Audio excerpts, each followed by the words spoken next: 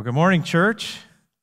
It's always a blessing to be in the Word, whether here in a sanctuary or at home in your living room.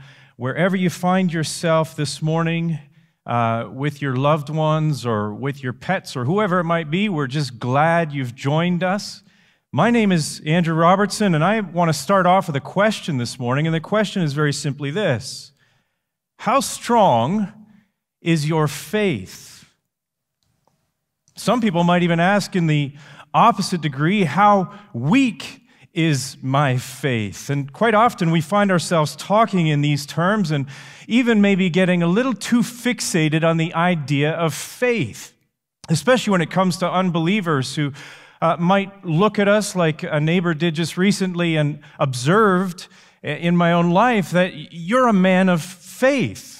I remember Stephen Curtis Chapman, a well-known Christian musician, a few years ago, when after he and his wife, Mary Beth, had lost their daughter, and they were being interviewed by Larry King, and just during one of the intermissions, Larry King turned to Stephen Curtis Chapman in total amazement, and he said, "Stephen, I wish I had your faith." Even atheists and skeptics who want to challenge Christianity and challenge Christians quite often challenge on the idea that, well, you have a blind faith. So it's probably a good question, but I'm going to try and present today that it's a bit misleading to think of Christianity in terms of just your faith, whether it's strong or weak, or whether you need more of it or less of it, and so on, or whether it's blind faith or it's not blind faith. There's something more important we need to be asking than how strong is your faith.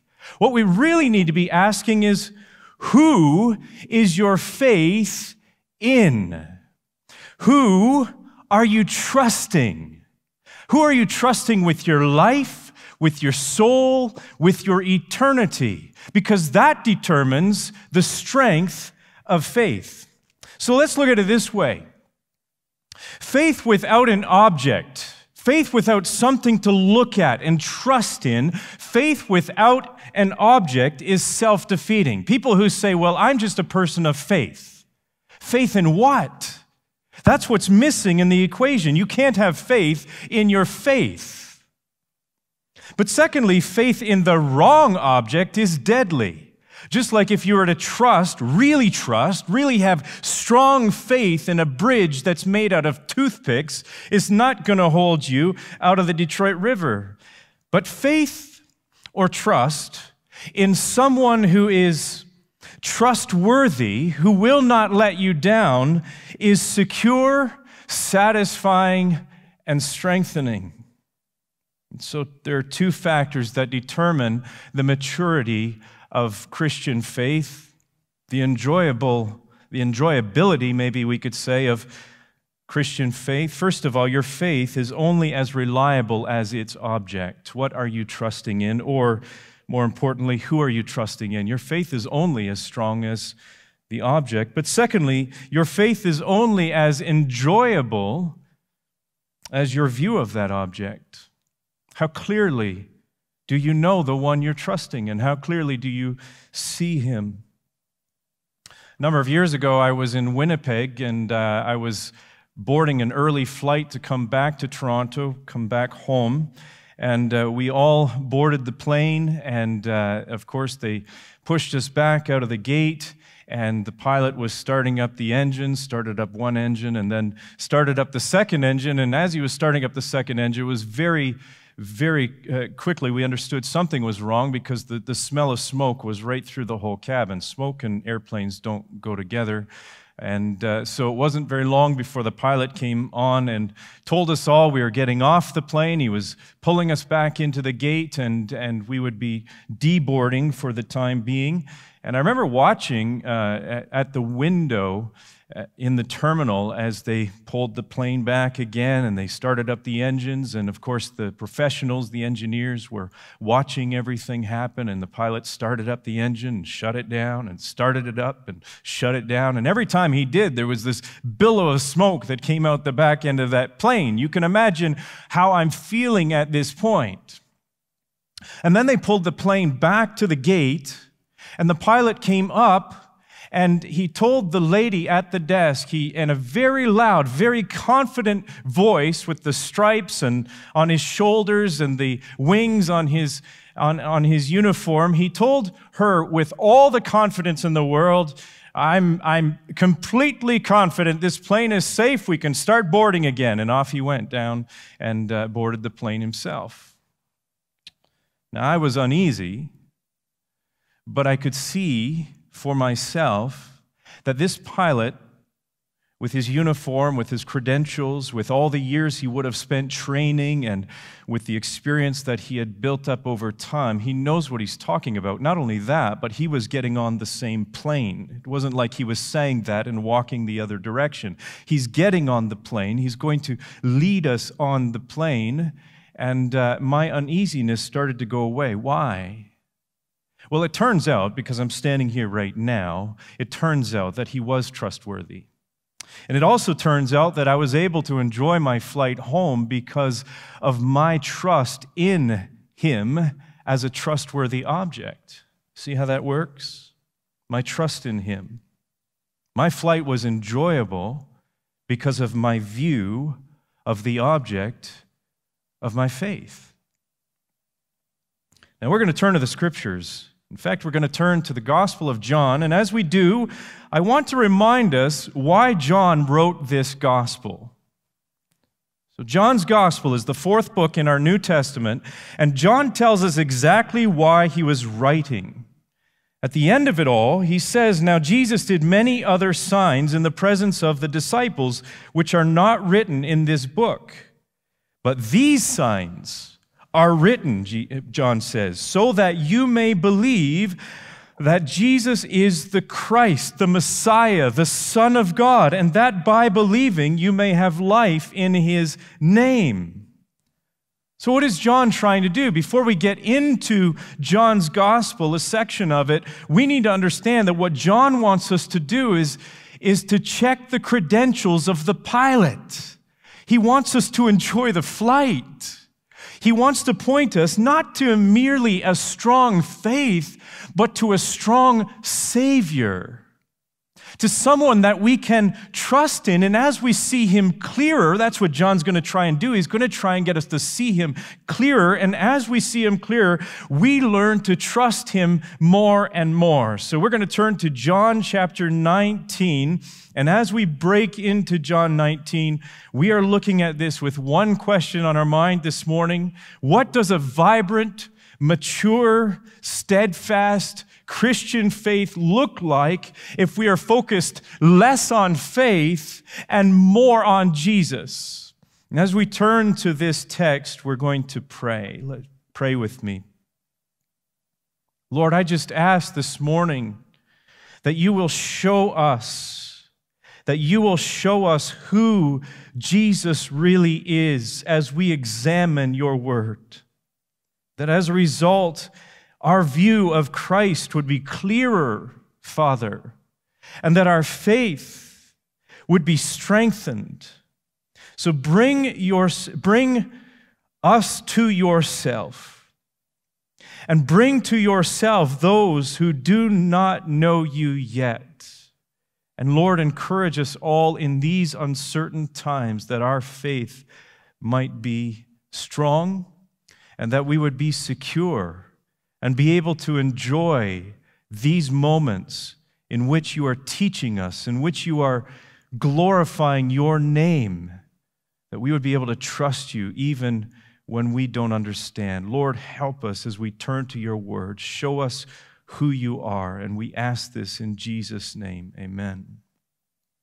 All right, 5 things. 5 things we're going to notice. John 19, we're going to break in at verse 17. And as we break in, what we're going to do is we're going to look at 5 things that John wants to tell us about Jesus in this text. It all centers around Jesus being on the cross. It's the most crucial part of the Gospel of John. He's been leading us here. He's been giving us all kinds of commentary leading to this point. And now we're going to see 5 things about Jesus that should sharpen our faith, should allow us to have a more secure, more steadfast hope and confidence in Christ. Here's the first one. We're going to notice that Jesus is central, so focus on him. Verse 17. Notice the end of verse 16. So they took Jesus, verse 17, and he went out bearing his own cross to the place called the place of a skull, which in Aramaic is called Golgotha. And there they crucified him, and with him 2 others, one on either side, and Jesus between them. Now, what's noticeable about what John has to say here is not merely what he says about Jesus, but what he doesn't say about other people. It's very interesting that he says next to nothing about the place other than what it was called. He doesn't tell us very much about it at all. He doesn't tell us much about anyone surrounding it. Other gospel writers did. One of the gospel writers told us about a man named Simon of Cyrene who happened to be passing by, and they got him to help Jesus carry his cross. John doesn't tell us about that. He's not focused on that.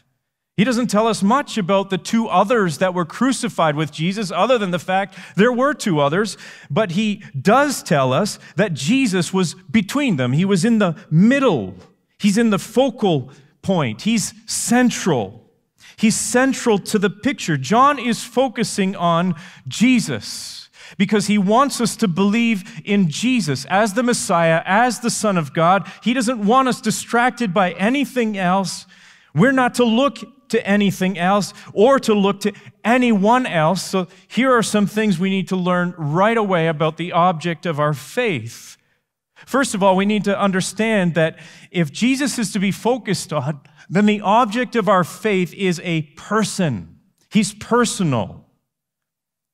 John is especially interested that his readers believe or trust, not in a dogma, not in a doctrine, not in a theology, not in a religion or a set of beliefs. No, he wants people, his readers, to come into personal relationship with Jesus Christ. The object of Christian faith is personal. But secondly, the object of Christian faith is historical or visible or available. He's available to all. John is writing, and quite often he emphasizes and he focuses on the skeptics who really were not very convinced about Jesus at all.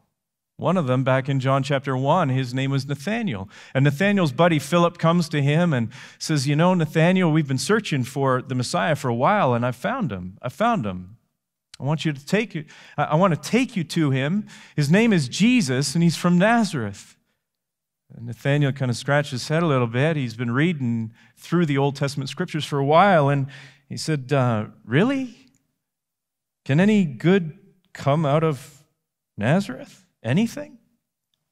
He's skeptical. And Philip just says, "Come and see. He's available. Come and see. Come and talk to him. Come and check his credentials. Talk to him. Get to know him and see whether he's trustworthy." Right at the end, at the other end of this story that John writes, is a man named Thomas. Thomas has been observing Jesus for a long time.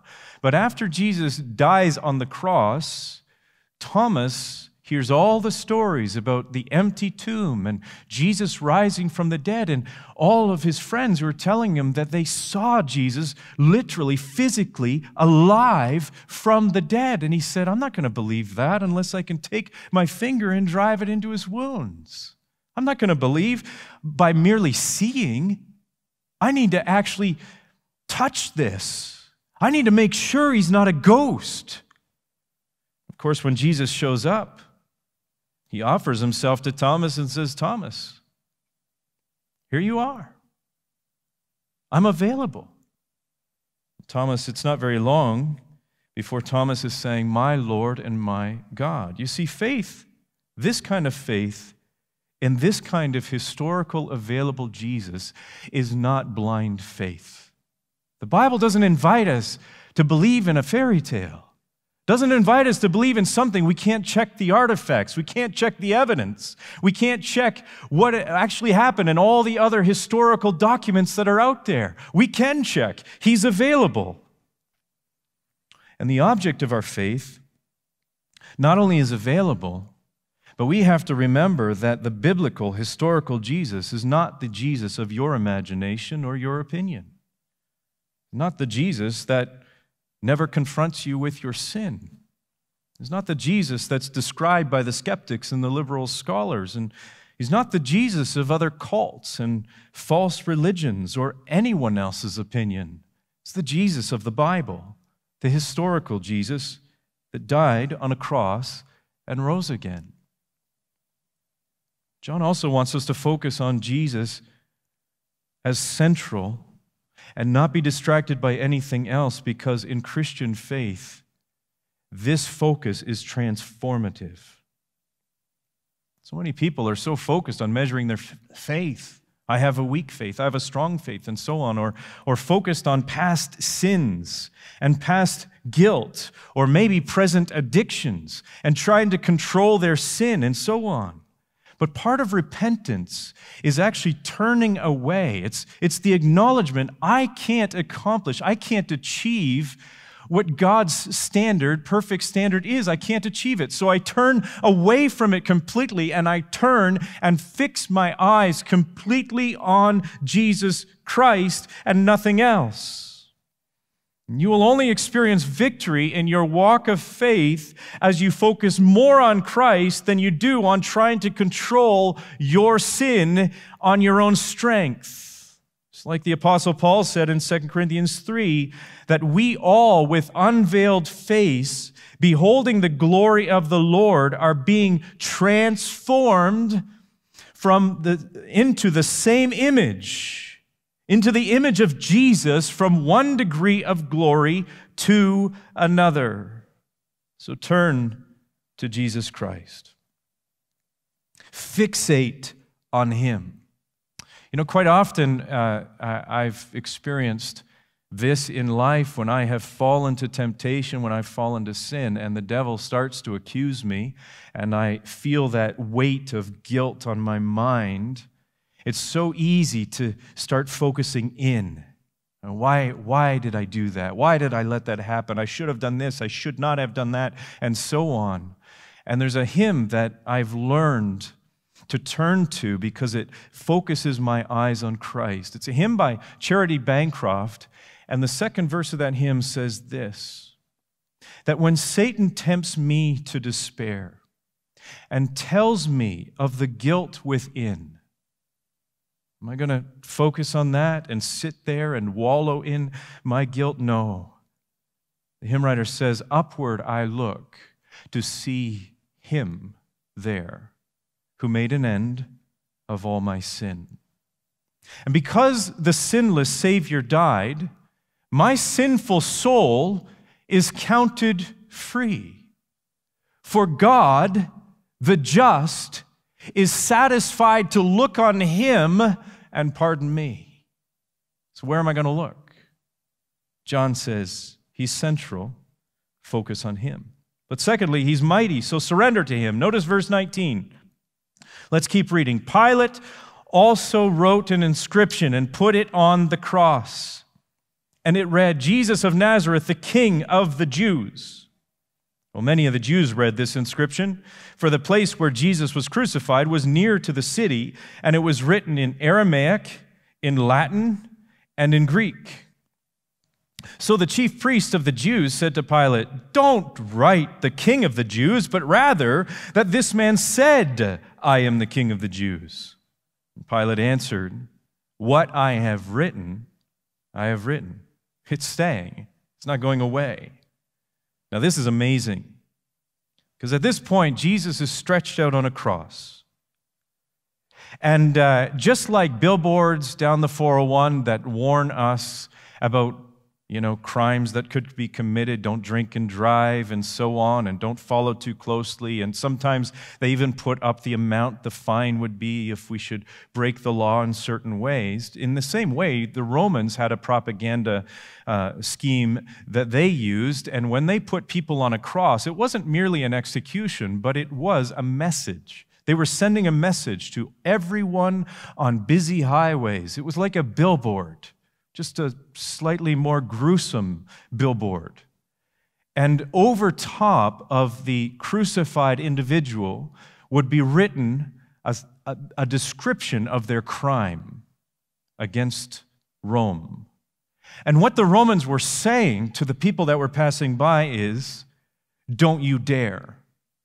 You do this, and this will happen to you. Now, this is interesting propaganda. It seems as though Pilate was a little spiteful against the Jewish leaders that had politically twisted his arm and when he wrote this over Jesus. But the irony must not be missed. Because you see, the Jewish leaders had done everything they could to slander Jesus' reputation as Messiah. Done everything they could. They tried to trip him up in his words. They tried hard questions, and they couldn't seem to trick him in any way. They lied about him. They falsely accused him. They twisted the reality about him. They spat on him. They laughed in his face. They humiliated him publicly. They tried everything they could. They gave it their best shot to erase any notion in people's minds that Jesus could ever be the Messiah and the King of the Jews. And here's the twist. Because you see, as Jesus is crucified on this major highway, that in every single language, so people, all kinds of people from all over the world could understand what is being written, his crime is posted above him, and it is this. This is Jesus, the King of the Jews. Now there's kind of a double meaning here, because you see the reality behind it is no matter what the Jews tried to do, the Jewish leaders, religious leaders tried to do to crush that reputation, they couldn't. There's nothing they could do. They tried to challenge him. They tried to crush him. They tried to get rid of that title and that reputation. There was nothing they could do to get rid of it. Nor would they themselves bow to it. I think the lesson is quite clear. Jesus is the King of the Jews. In fact, he's the King of the whole world. And you can try and crush that idea. You can try and deny it all your life, but he's still the King. He's still the King of the universe. Paul, the apostle, actually told a church in a Roman colony. A Roman colony was like a mini model of Rome in all of its glory, with all of these retired generals who had fought in these wars and had great war stories to tell. And Paul speaks into that Philippian culture, and he says, listen, I want to tell you that God has highly exalted Jesus, not Caesar. And he has bestowed on him a name that is above every name, not Caesar's name. So that at the name of Jesus, every knee will bow, even Caesar's, in heaven and on earth and under the earth, and every tongue will confess that Jesus Christ is Lord to the glory of God the Father. Do you recognize his absolute authority over your life? This is part of real, vibrant, living faith. Faith in Christ is marked by surrender to Christ. Not merely a focus on him, a wonder about him, but do you understand? Do you recognize his absolute authority, or do you still think that you have options outside of his will and his plan for you? All right, let's move on. Number 3, it's just going to get better. Number 3, he is sovereign, so rest in him. John wants to tell us that he is sovereign, so rest in him. Listen, God is good, and God must and will and is working out his plans for all and through all of history. And I may not understand, you may not understand all that's going on that he's doing, but you and I can rest in the sovereign control of our great God. You say, how do we know this? Watch this. Verse 23, let's move on. Verse 23, when the soldiers had crucified Jesus. Now, who looks like they're in control here? The soldiers or Jesus? Jesus is on the cross. The soldiers are the ones that put him there. It looks like the soldiers are in control. They took his garments and they divided them into 4 parts, 1 part for each soldier, and also his tunic. But the tunic was seamless, woven in one piece from top to bottom. So they said to one another, it just seems like a random conversation, they said, let us not tear it, but cast lots for it to see whose it shall be. Well, what's the significance of that? Why bother telling us that story at all? Well, John explains. This was to fulfill the scripture which says, "They divided my garments among them, and for my clothing they cast lots." So, John says, the soldiers did these things. Why did they do these things? What is John trying to say? Did they do these things because they were just having a random conversation and it just made sense to gamble for this coat? Or did they do these things because the God of the universe, who is sovereign over all history, said they would do these things? There's an amazing mystery in this. But it seems clear that what John is telling us is that even as Jesus is on a cross, nailed, he can't physically move. The soldiers at the foot of that cross, in a random conversation, by their own free will, are actually fulfilling everything he had purposed for them to fulfill. Because you see, King David, over 1,000 years before this event, right here in John 19, had written these words: "They divided my garments among them, and for my clothing they cast lots." Do you see what's going on here? That these men were actually fulfilling what Jesus had said they would fulfill 1,000 years before he was on this cross.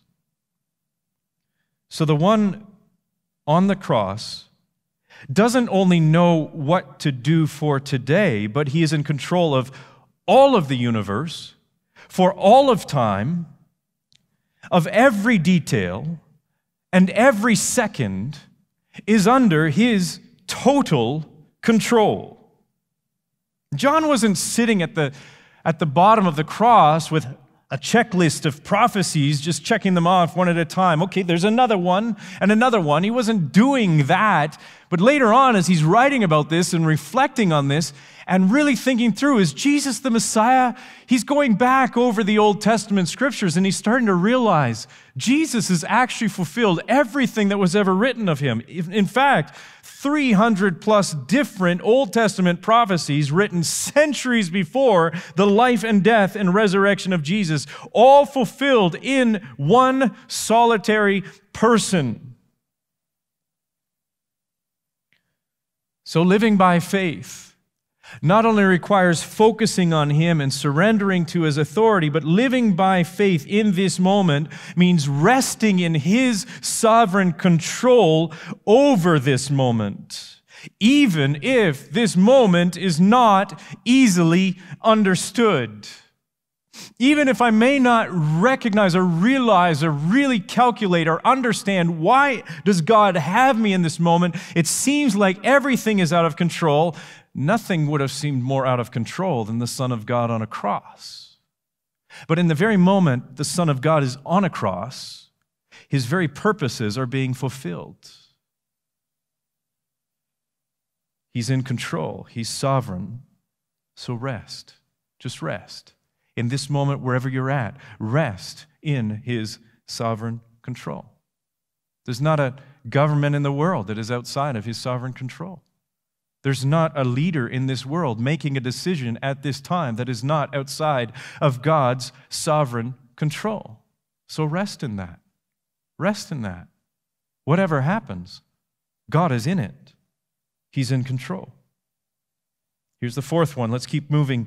He is compassionate. John wants us to know he is compassionate, so trust in him. Verse 25. But standing by the cross of Jesus were his mother and his mother's sister, Mary, the wife of Clopas, and Mary Magdalene. When Jesus saw his mother and the disciple whom he loved, which was a reference to John. John often referred to himself in this way in his own story, his own narrative of Jesus. When he saw his mother and John, the disciple whom he loved, standing nearby, he said to his mother, "Woman, behold your son." Then he said to the disciple, "Behold your mother." And from that hour, the disciple took her to his own home. Now, that doesn't necessarily mean that John at that moment left with Jesus' mother, Mary, and went home. It just means that from that moment, John adopted her and saw her and treated her as though she was his own mother. He adopted her. He cared for her. Because after all, Jesus would not be here as the eldest son to do so. I don't know where his other brothers were at this point, but Jesus on the cross with everything else going on and all the agony and the suffering he's in is actually looking at someone else, his own mother in the crowd, and caring for her, providing for her, giving her exactly what she needs in her darkest moment. Now, this is great because this goes beyond sovereignty. Sovereignty isn't a great comfort when we're suffering.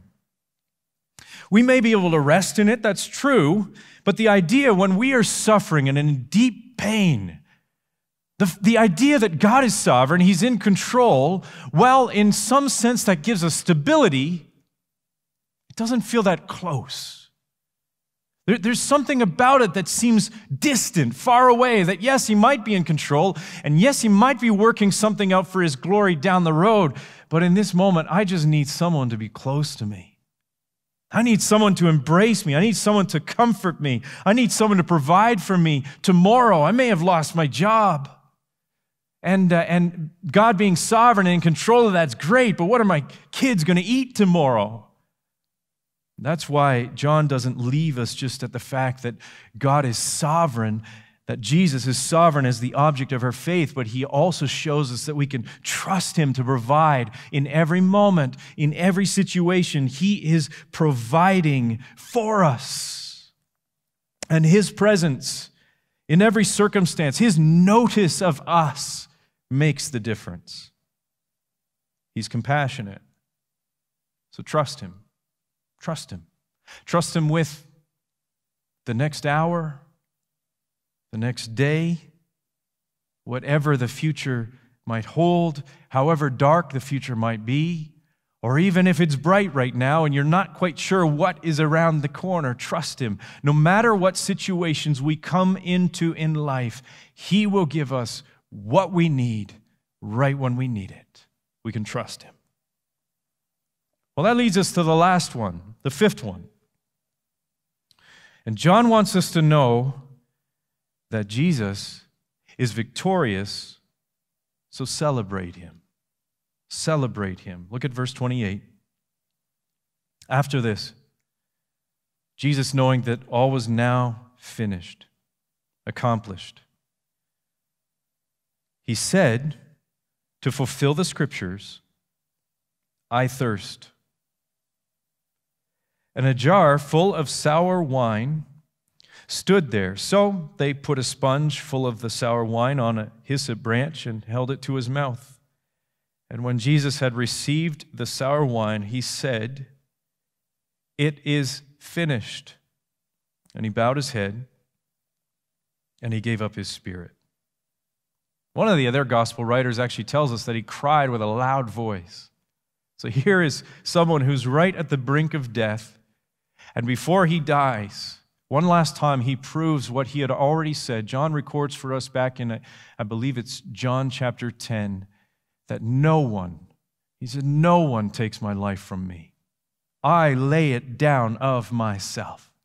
And we have this one final scene before he gives up his life of Jesus crying with a loud voice and saying, it's finished.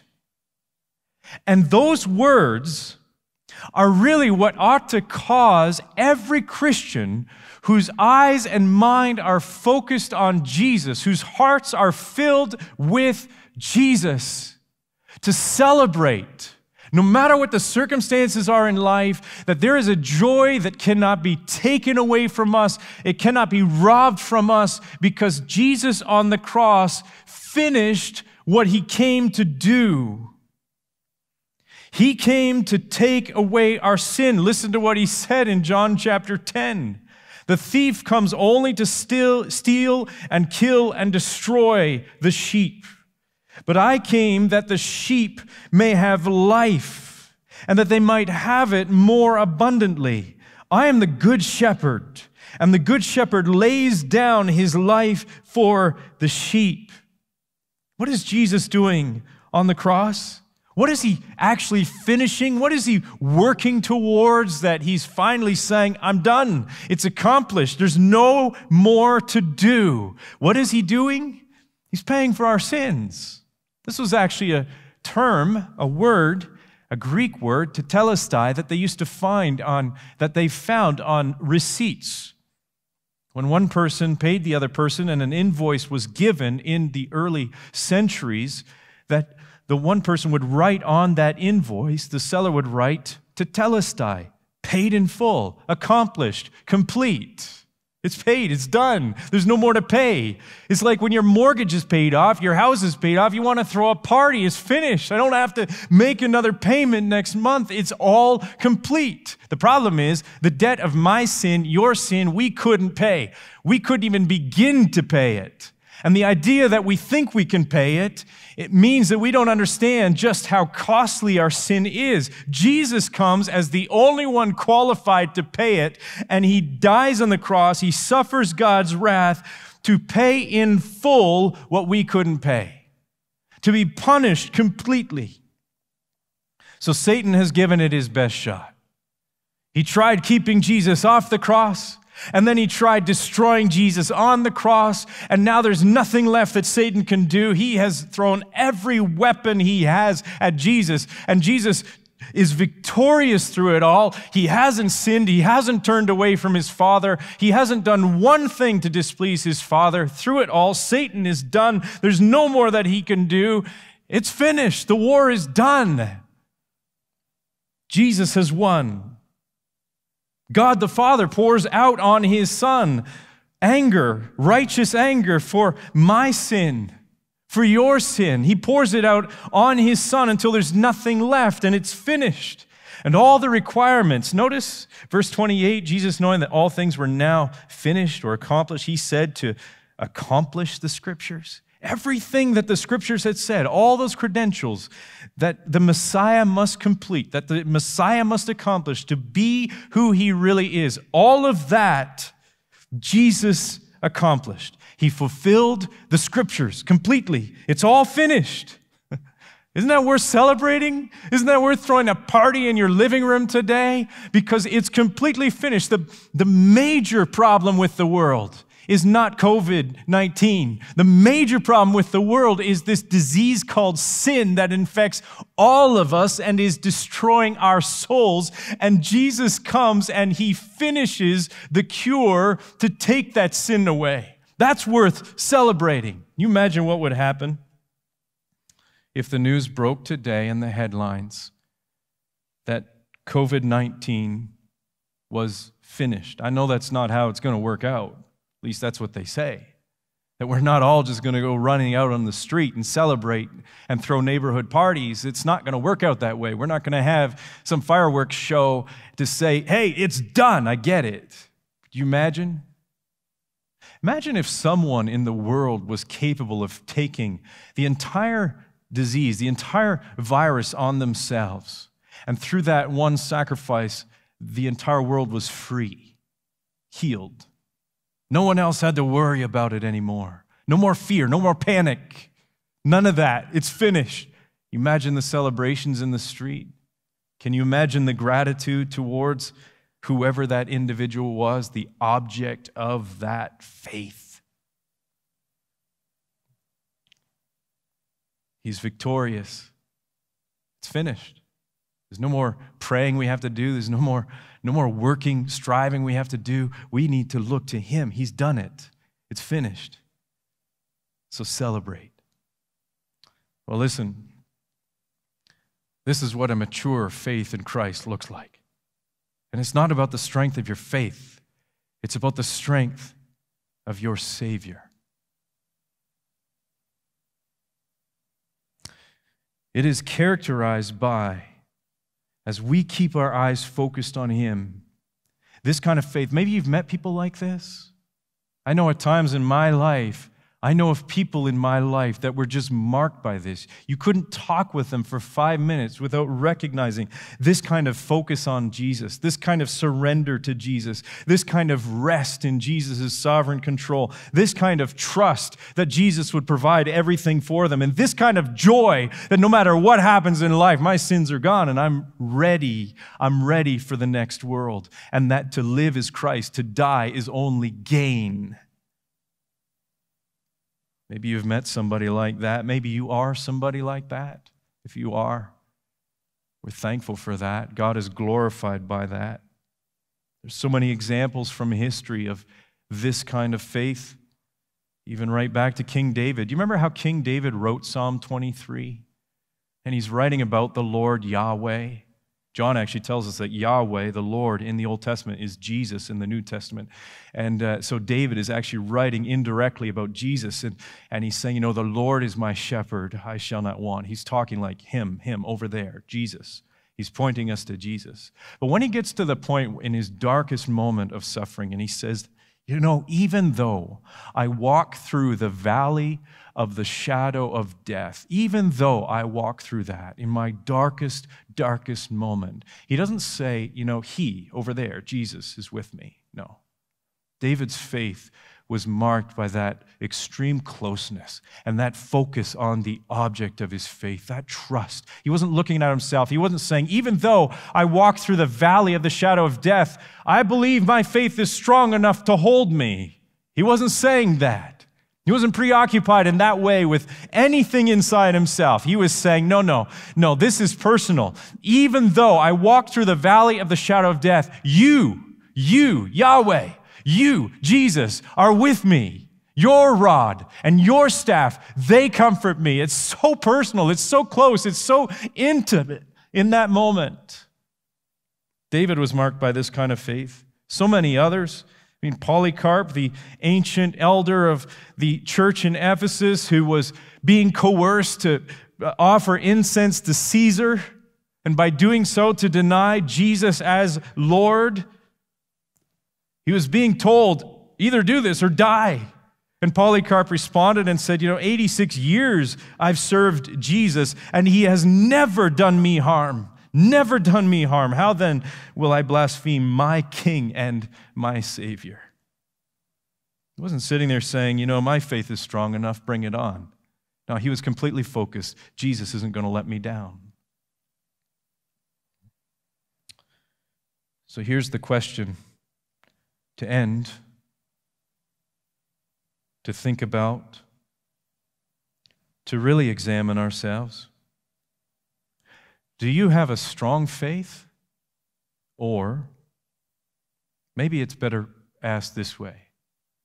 No, not do you have a strong faith. Do you have a strong Savior? Do people look at you and say, well, I wish I had your faith? Or will they look at you and say, I wish I had your Jesus? I wish I had someone so trustworthy that I could look to in the storms of life. If that is you this morning, then embrace it. Enjoy such a view of Christ that keeps your heart warm. Maybe, though, there are those, and especially at a time when we're all locked in our homes, it's quite possible that we can grow cold. We're not around others in the church as much as we should be, and Zoom calls can only do so much for us, and maybe our hearts are growing cold. We're starting to kind of wander, starting to get distracted, starting to kind of just binge on Netflix or whatever it might be, and we're not as focused on Christ anymore, and we feel the anxiety starting to just creep up in us, and we're feeling the worry and the fear and the control and the anger maybe and the irritation and the anxiety, and we have our kids at home with us and whatever it might be that's just crowding in on us. And I just want to ask us again this morning to think this through. Are we focused on Jesus Christ? Are we waking up in the morning, spending time with Him? Are we going to bed speaking to Him? Are we following through our day, whatever it is, just looking to Him to provide, trusting and resting in His sovereign control? Maybe there are some of you who are realizing, I don't have this faith because I've been so focused on faith, I've never really understood the Savior behind it. If that's you, you need to repent and come to Christ now. And if you're wandering, repent and turn back to Christ now. And if you're walking with Him, be encouraged and keep walking with Him through all of your days.